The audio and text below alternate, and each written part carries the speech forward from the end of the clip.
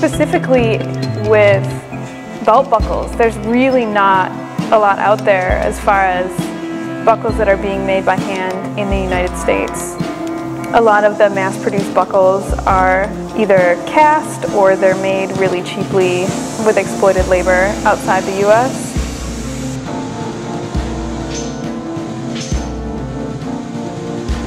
When Eric and I were talking, it became really clear that we both value a lot of the same things in handmade objects, and it's really great when you meet someone that recognizes the same value in something that's made really well, something that's cared for.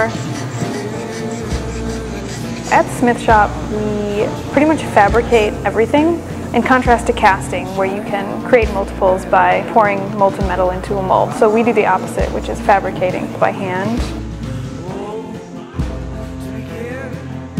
I think the niche that we fill is that we can make a really unique and specific design for someone, and we can fabricate it all by hand, which has a really different feeling than something that is cast. Making things is really empowering, and when you look at something and you can understand how it was made, you can sort of connect with that object a little more deeply.